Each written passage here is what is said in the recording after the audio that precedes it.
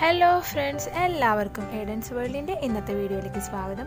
ഇന്നത്തെ വീഡിയോയിലേക്ക് പോകുന്നതിന് മുമ്പ് നിങ്ങൾ ആദ്യമായിട്ടാണ് ഈ ചാനൽ കാണുന്നതെന്നുണ്ടെങ്കിൽ ഒന്ന് സബ്സ്ക്രൈബ് ചെയ്തേക്കണേ. തൊട്ടടുത്തുള്ള ബെല്ലൈക്കനോടെയും ക്ലിക്ക് ചെയ്താൽ ഞാൻ എപ്പോൾ വീഡിയോസ് ഇട്ടാലും നിങ്ങൾക്ക് നോട്ടിഫിക്കേഷനായിട്ട് കിട്ടുന്നതായിരിക്കും. ഇന്നത്തെ വീഡിയോ എന്താണെന്ന് നിങ്ങൾക്ക് ഈ പിക്ചർ കാണുമ്പോൾ തന്നെ മനസ്സിലായിട്ടുണ്ടാവുമെന്ന് വിചാരിക്കുകയാണ്. നല്ല ഉള്ളി ചമ്മന്തിയാണ് കേട്ടോ ഇത്. നല്ല കഞ്ഞിയുടെ ഒക്കെ ഒപ്പം കുടിക്കാൻ വേണ്ടിയിട്ട് ഞാൻ അന്ന് കഞ്ഞിയുടെ വീഡിയോ ഇട്ട് കഴിഞ്ഞപ്പോൾ അതിൻ്റെ സൈഡിൽ വെച്ചത് ഈ ചമ്മന്തിയായിരുന്നു. അപ്പോൾ ഇത് എങ്ങനെയാണ് ഉണ്ടാക്കുന്നതെന്നാണ് നമ്മൾ കാണാൻ പോകുന്നത്. അതിന് വേണ്ടിയിട്ട് ആദ്യം തന്നെ ഒരു 8-9 മുളക്, വറ്റൽ മുളകെന്നും കൊല്ലം മുളകെന്നും ഒക്കെ പറയുന്ന, ഉണക്കമുളകെന്നും ഒക്കെ പറയുന്ന മുളക് എടുത്തിട്ടുണ്ട്. നിങ്ങൾക്ക് വേണമെങ്കിൽ ഇതിൻ്റെ കൂടെ ഒരു 3-4 കാശ്മീരി മുളക് കൂടി ഇട്ട് കൊടുക്കുക. അപ്പോൾ കുറച്ച് നല്ല റെഡ് കളർ കിട്ടും. പിന്നെ ഒരു ചെറിയ കഷ്ണം പുളി, വാളംപുളിയാണ് എടുത്തിരിക്കുന്നത്. പിന്നെ കുറച്ച് കറിവേപ്പില വേണം. പിന്നെ ഇവിടെ എടുത്ത് വെച്ചിരിക്കുന്ന ഒരു 10-15 ഉള്ളിയാണ് കേട്ടോ.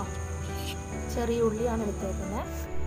ആദ്യം തന്നെ ഒരു ചട്ടി വെച്ചിട്ട് അതിൽ ചൂടാകുമ്പോൾ ഒരു 2 സ്പൂൺ വെളിച്ചെണ്ണ ഒഴിച്ചു കൊടുക്കാം. അതിലേക്ക് ഈ മുളക് എടുത്ത് വെച്ചിരിക്കുന്നത് ഇട്ട് കൊടുക്കുക. ഇത് നന്നായിട്ടൊന്ന് ചൂടാക്കി എടുക്കണം.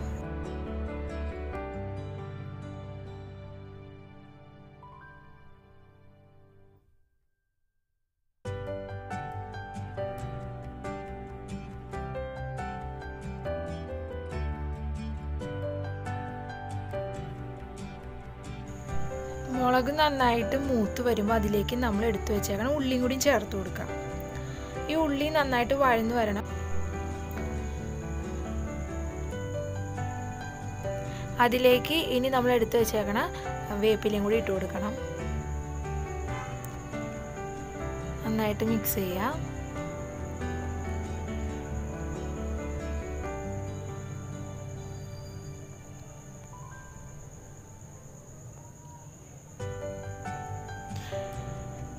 ഇനി ഇതിലേക്ക് നമ്മൾ പുളി എടുത്ത് വെച്ചിട്ടില്ലേ, പുളി ഒന്ന് രണ്ടായിട്ട് ഒന്ന് പിച്ചി ഇട്ട് കൊടുക്കുക.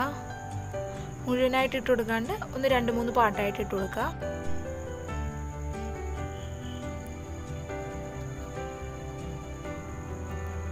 പുളിയും ഒന്ന് ചൂടായി വരുമ്പോൾ നമുക്ക് കുറച്ച് ഉപ്പ്, നമുക്ക് ആവശ്യത്തിനുള്ള ഉപ്പ് ഇട്ട് കൊടുക്കാം. ഇപ്പോൾ പുളി അല്ലെങ്കിൽ ഉപ്പ് നമ്മൾ തയ്യാറാക്കിയതിന് ശേഷം കുറവാണെന്നുണ്ടെങ്കിൽ നമുക്ക് കുറച്ച് ചേർത്ത് കൊടുക്കാവുന്നതേ ഉള്ളൂ.